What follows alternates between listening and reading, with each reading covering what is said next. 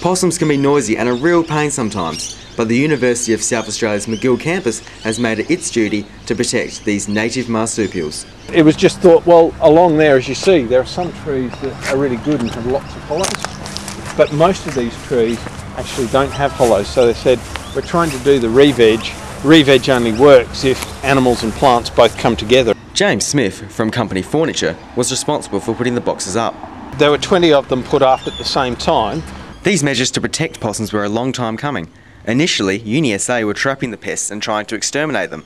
It took a number of applications from Ray Stradwick before the boxes were accepted. Because I had provided some boxes for Ray personally, and he said, yeah, it'd be really good if we could get some more wildlife in here as well, rather than just the noisy miners primarily that you're seeing around the place. Brush-tail possums are more commonly found on campus, although ring-tail possums are also around the place.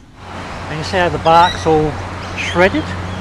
That indicates possums running up and down, so maybe that one's got possums. However, the boxes have encountered a serious problem since they've been installed. Once the bees are in the box, then no birds and no possums are going to go into the box. That's the problem. The edges of the hole are all nicely sawn.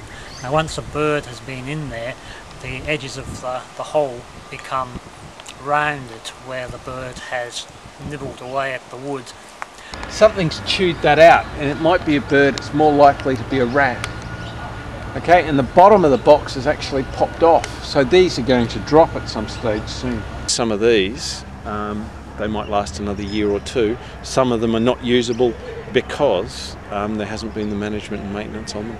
UniSA have already taken the first step of installing the possum boxes around the campus.